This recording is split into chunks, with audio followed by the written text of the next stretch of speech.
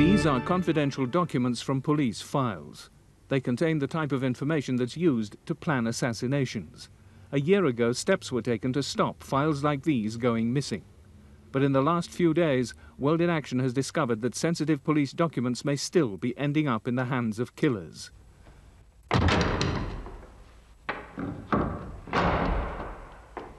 "2,000 people have received government grants to protect themselves and their families from the assassin's bullet. And innocent lives may already have been lost because some police officers have allowed inaccurate and misleading information to be used by gunmen to select their victims."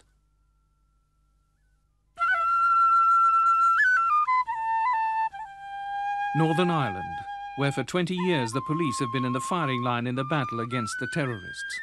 The war against terrorism has claimed many innocent lives, including nearly 300 Royal Ulster Constabulary officers. But tonight, World in Action investigates claims that some members of the United Kingdom's bravest police force have been pointing out targets for gunmen. Well, you know, in this country where you point a finger today, a gun may be pointed tomorrow. And if a policeman says to a loyalist that a particular person is in fact a member of the IRA or in some way involved with it, that man may go out of there feeling he has another name for his list. 26-year-old Gerard Slane was murdered by the Protestant Ulster freedom fighters last week. He was shot on the staircase of his home in front of his wife Teresa and 9-year-old son Sean. Gerard was never ever involved in any organisation. He lived for me and his kids. He never bothered with anybody. He didn't drink and he didn't smoke. He didn't go out at night. He get a couple of videos and he would sit up the all hours of the night watching videotapes and that. He just didn't bother with anybody. 3 fellas had sledgehammered their way into the house and ran up the stairs. Gerard had heard the glass or something breaking in the hall door, and just as he got to the top of the stairs, they started shooting. The kids were lying over their daddy's body, and obviously they'd seen all this blood, which they didn't want them to see. I don't think he actually knew what happened to him. His family insists Gerard Slane was not a terrorist, but his killers justified his murder by publishing what appears to be a police photograph. Gerard was only ever arrested once. You get your photograph taken and you're issued a boiler suit, and this was a mugshot from Castlereagh, because Gerard was definitely wearing a boiler suit in it. What happened when you asked the RUC if it was a police picture? Well, they just said that they didn't know for certain whether it was, and they didn't know how it got into the hands of the ones that killed him. This loyalist magazine is used by the terrorist Ulster freedom fighters to defend their choice of targets. As former editor of that magazine, I was in receipt of certain photographs. They weren't original photographs, photocopied photographs, which I published over a long period of time. Where do you think they came from? Well, I mean, no one knows. They've obviously came from a loyalist supporter who didn't agree with the aims of the IRA. It wasn't obvious to me initially that it was an RUC photograph because there was no markings or anything that could attach it. But when I looked at the photograph, I thought it may have been a mugshot from an RUC file. One-time soldier Ken McGuinness had first-hand experience of working with RUC intelligence documents. But despite the huge numbers used by the security forces, he's confident little goes astray. There was very little confidential or top-secret information which made its way into the hands of terrorists. When you're up against an enemy who is killing your friends, who wishes to kill you, you're more concerned with your own safety than with actually thinking about photographs which are, as I said, like confetti to a penny.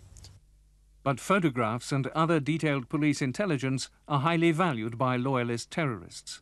In Londonderry, the police recovered a massive haul of their own documents from one group of loyalists. One of those arrested has named 3 RUC stations as the source of the leak. You simply cannot overlook the fact that well over, possibly in the region of 2,000 of these montages, were available within the entire community and available to paramilitary groupings. That is not a minor thing, because each of those people then became a potential target for assassination, and some were assassinated.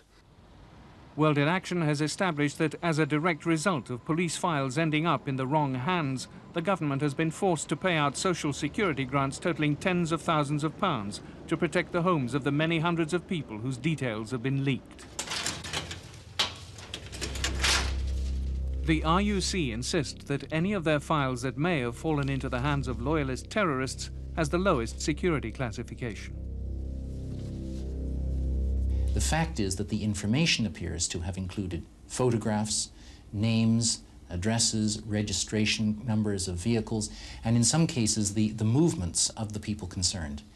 Now, whether you regard that as low grade or not, it is evidently more than sufficient for anyone who has an interest in those particular individuals to be able to identify them, to track them down, and if necessary, kill them.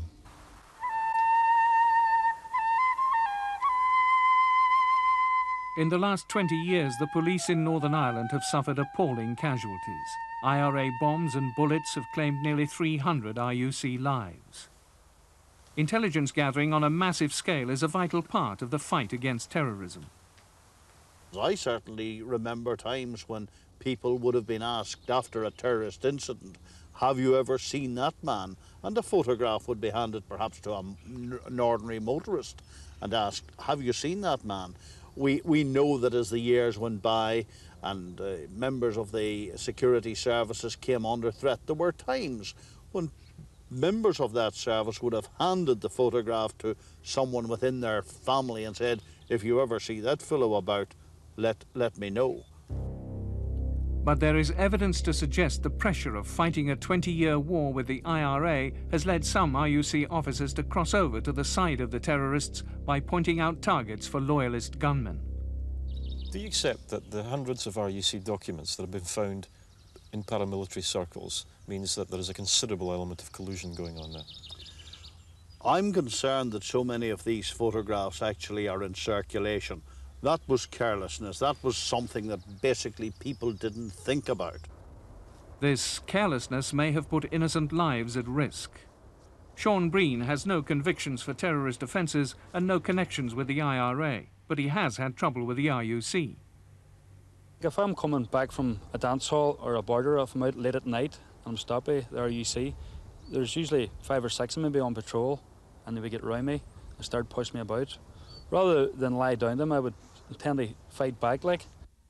Sean Breen may be a nuisance for the RUC, but there's no evidence he's a terrorist. But the police have warned him he's listed as a Republican on documents found with loyalist paramilitaries in Derry. I was stopped by the RUC, and a guy asked me could I step out of the car. He wanted a word with me in private. So I done this, and he told me that my name was on a paramilitary hit list, that I was going to be shot dead. Sean Breen now guards against loyalist attack every day. He's received a government grant to pay for locks for his home, and he's sure his life is in danger because the police have labelled him a terrorist. I have no doubt there's certain members of the RUC would pass it on, because I'm not a very liked person, because every day I get stopped day in, day out, maybe sometimes 6, 8 times a day. Sean Breen is right to fear for his life. World in Action has discovered his personal details appeared alongside genuine Republicans, like Sinn Féin councillor John Davey, in the Hall of Police files found in Derry. In the latest attack, Sinn Féin councillor John Davey was ambushed driving home from a council meeting. 3 gunmen lay in wait near his house before opening fire. John Davey's widow Mary has kept the bullet-riddled car in which her husband died. Damien McBride, a Sinn Féin election worker, was one of the first on the scene of the Davey killing. I think the first shots were through the windscreen and the side driver's window. But then whoever was doing the shooting came down the side of the car, and the rear passenger shot through the rear passenger window. 2 or 3 shots, possibly pistol shots, through the rear passenger window. Mm-hmm. So was he wasn't alive now? No, Mary, he was killed probably instantly. When the police recovered their files in Derry, they found that the photographs had been updated by loyalists now facing charges for conspiracy to murder. Not long after witnessing the murder scene of John Davey, Damien McBride was warned he too was listed as a potential target, with details of his home and family. Surely as an active Republican, you can't complain that your name is on police files.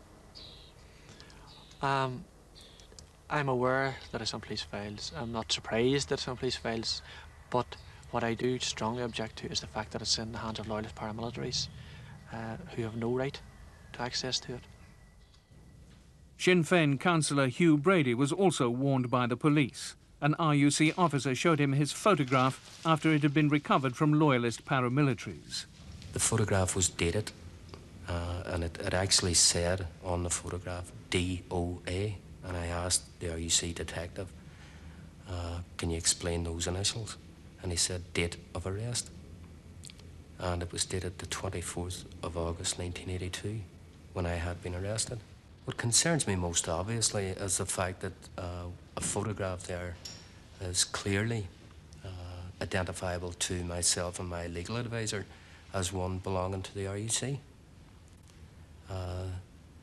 I believe that this photograph had been handed from an RUC person to a loyalist paramilitary. Brady too now has reason to fear for his life. The spiral of violence here took another twist, with loyalist paramilitaries entering the Irish Republic to murder a Sinn Féin councillor. 3 weeks ago, another Sinn Féin councillor, Eddie Fullerton, was murdered in his home by a gang of masked assassins. World in Action has learned that Mr. Fullerton's details are listed alongside Hugh Brady's, Damien McBride's, John Davies and Sean Breen's. The RUC have admitted that files have gone missing, but point out that to date, no RUC officer has been charged for passing documents to terrorists. The primary source for all security documents and intelligence documents is the police. And I would know from some of them that they came directly from police sources. And I suspect that most of the others were compiled in police stations by the police and made available to the Army and the UDR. So I have no doubt that whatsoever that the primary source in intelligence terms was the RUC. The public outcry over the leaks of confidential documents forced the RUC to respond. An outside inquiry made up of English policemen was created to investigate alleged collusion between members of the security forces and loyalist paramilitaries. The English detectives began by taking a fresh look at some old RUC cases. At the beginning of 1989, this man had been arrested by the RUC after his fingerprints were found on police photo montages recovered from a loyalist arms dump. I was questioned for 2 days about this fine. It's obvious my prints were on these because I'd handled these at a party, innocently. They seemed happy enough with that and released me after 2 days of questioning. But all these documents were official documents. They were stamped, police office, restricted, classified, and attached to certain RUC stations. What was their attitude? The RUC wanted it housed up, brushed under the carpet. So they were happy enough to get them back in a quiet time of it.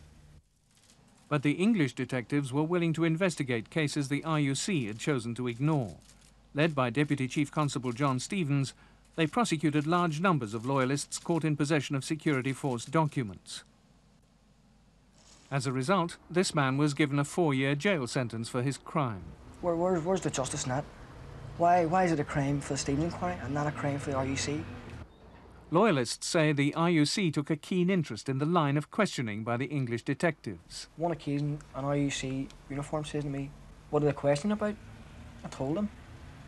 And he says, "For f***'s sake, don't say anything." He says, "Don't say anything then." The Chief Constable of the RUC promised the public that all allegations would be fully investigated by the Stevens inquiry. Can I remind you that I appointed Mr. Stevens? He was not forced on a reluctant RUC. Hardly you may feel the action of a force with something to hide. But despite the Chief Constable's assurances, the public's confidence in the ability of the Stevens inquiry to get at the truth was further shaken by the events of January the 11th last year. The Stevens detectives had been able to seize more than 2,000 security force documents from loyalist terror groups. Thousands more files and notes were kept on computers at a secure office supplied by the RUC. At 10 p.m. that night, the Stevens team left their office, locking the door behind them. They held the only keys. When the English detectives returned, just 3/4 of an hour later, the room was ablaze. Everything was destroyed.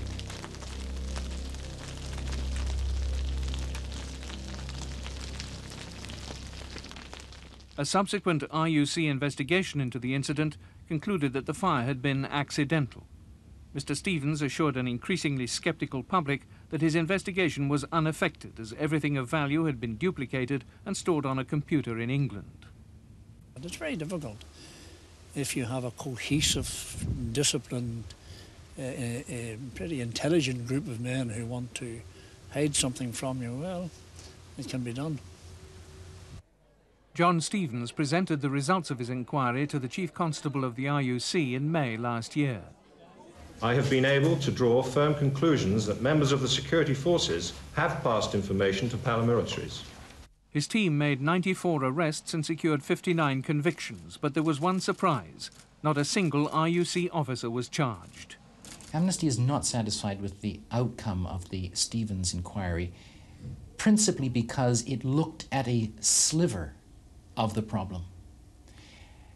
And it did it in an extraordinary way, which has resulted in the charging and prosecuting of people who received information, thereby enabling them, if they chose, to kill citizens of the United Kingdom, but has not resulted in any charge or prosecution against any member of the Royal Ulster Constabulary who presumably provided them with that information. The Stevens team did send evidence on 2 RUC officers to the Director of Public Prosecutions in Northern Ireland, but he declined to press charges.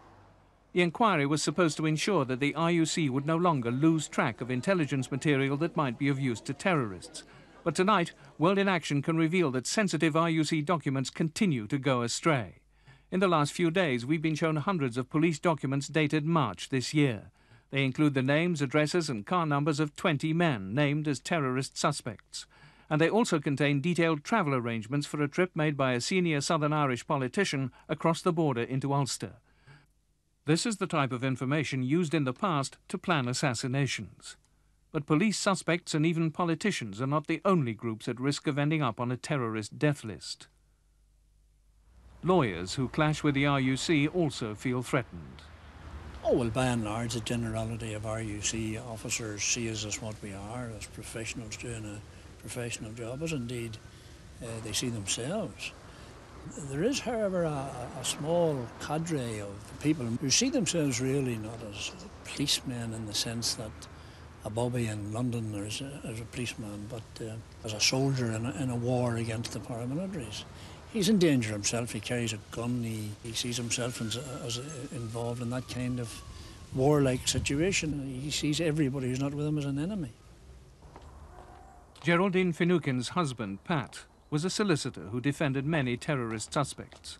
2 years ago, he was assassinated by the loyalist terror group, the Ulster Freedom Fighters. This afternoon, lawyers from all over Ulster were among the mourners at the funeral of Patrick Finucane. When Pat started in business, he did all types of work, any sort of work that came along, as most young solicitors do. But gradually, as they began to find their feet, they realised that there were very few solicitors who were prepared to and who were capable of representing people who were up on terrorist charges. John Stalker, in an earlier investigation of the RUC, was among the first to realise the depth of hostility felt by some RUC officers towards Patrick Finucane. John Stalker came over to speak to Pat in the hall up in Crumlin Road Courthouse, and it was a professional conversation about the case. Afterwards, when John Stalker walked away, a police officer came over to him and said, "What were you doing talking to him?" And John Stalker was quite puzzled, and he said, "Well, he's a solicitor involved in the case, why shouldn't I be talking to him?" And the policeman said, "He's nothing but an IRA man, don't talk to him." 3 years later, Amnesty International also became aware that Pat Finucane was not popular with the RUC. Patrick Finucane himself told Amnesty International that he understood from people who had been suspects in custody that when they attempted to contact him, he was labelled by the RUC as an IRA lawyer, and that detainees were actually dissuaded from contacting him, or that the police attempted to dissuade them from doing that. Another detainee whom we interviewed said that he was told during interrogation by the RUC that Patrick Finucane would be killed. A client of Pat's was being interrogated and he was told to change his solicitor, otherwise, because he wasn't going to be around for very much longer. On January the 17th, 1989, Douglas Hogg, then a junior government minister at the Home Office, told the House of Commons, "I have to state as a fact that there are in Northern Ireland a number of solicitors who are unduly sympathetic to the cause of the IRA." That was a very alarming statement. It frightened me. It certainly upset Pat. And I think it made us sit back and realise that perhaps these threats that had been going on in Castlereagh were not just interrogation techniques. It seemed to move everything onto a higher level. Well, it was utterly deplorable. It was the kind of thing one might expect from somebody in a bar with a few too many drinks. And coming from a responsible source like that, it was a source of deep worry to lawyers. Both the RUC and Douglas Hogg have declined to be interviewed in this programme. Two men burst into Mr. Finucane's house in a well-to-do area of North Belfast late this evening and sprayed it with bullets. His wife, Geraldine, was also hit. 3 weeks after Douglas Hogg's original statement, loyalist gunmen shot Pat Finucane dead in front of his family. After Pat died, it was brought to my attention that solicitors who would represent loyalist suspects, that while they were being interviewed, it was suggested to them that they should do something about Pat because he was too successful and it would be convenient if he wasn't around. And Ulster loyalists have confirmed that some RUC officers expressed strong views about Mr. Finucane. Well, prior to Pat Finucane's murder, loyalists who had been hauled into Castlereagh Interrogation Centre had been told by the RUC that Pat Finucane was a well-known IRA member. Why did they think that? Well, it's very hard to work out, but when the police told you something like that, people tended to believe it. Do you think that contributed towards his murder? I would say, with all sincerity, that it probably did. But at his inquest, the RUC said there was no evidence that Mr. Finucane was an IRA man, and they considered him a very professional solicitor. The abnormal becomes the normal very quickly in this country, and after Pat Finucane's death, well, one had to have a care for one's own safety. Maybe it's a warning to solicitors not to go too far. You can do your job, but just as far as this line here, don't try and challenge the system too much. One of your members has been killed, and it's always in the back of lawyers' minds, it must be, that if they're too challenging, they will bring adverse attention to themselves. No one has been charged with the murder of Pat Finucane, and no police officer is facing charges of giving information to terrorists, but doubts about the impartiality of the RUC persist. Political talks about the future of Northern Ireland began today.